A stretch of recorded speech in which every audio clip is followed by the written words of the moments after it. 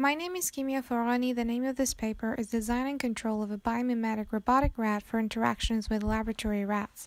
Bio-inspired robotics provides tools for biologists to study animal behavior in testbeds for the study and evaluation of biological algorithms for potential engineering applications. Experiments on animal behavior have also been playing a very important role in psychiatric medicine. In general, newly developed psychotropic drugs must be screened in experiments with animal models of mental disorder before they can be used in clinical practice. The biomimetic robotic rats may be of great help in solving these problems by taking advantage of their programmability and reconfigurability. First, rat behavior in detail has been analyzed using visible X-ray video images taken using a fluoroscopic unit to observe rearing, mounting, and body grooming actions. They assumed that 3 movable joints are required in the dorsal spine to ensure realistic imitation of the rearing, mounting, rotating, and body grooming actions. 3 DOFs are configured in both the XZ plane and the XY plane.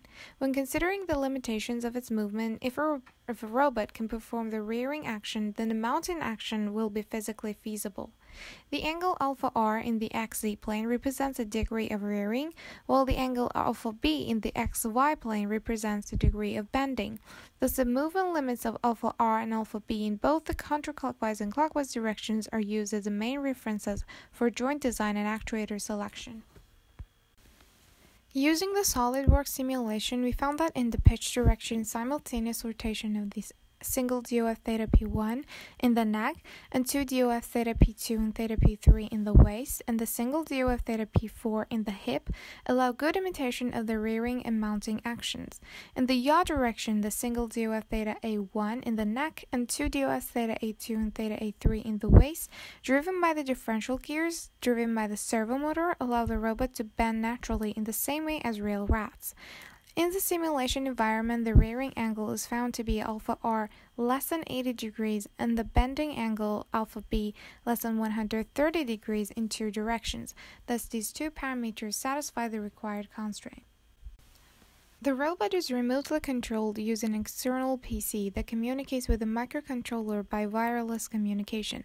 Especially, the remote control exchanges data with the microcontroller via data packets that contain the robot's status information and control parameters, including the joint's angular velocity and the wheel speed. These data are first processed by the microcontroller and are then used to drive all the motors of the robot. Performance evaluations confirm that the robot can mimic the rearing, mounting, and body grooming actions of the live mature rats. The experimental results from robot-rat interactions demonstrate that the locomotor activities of the rats increase significantly when the robot mounts them periodically, whereas the frequencies of the rearing and body grooming actions of the rats decrease.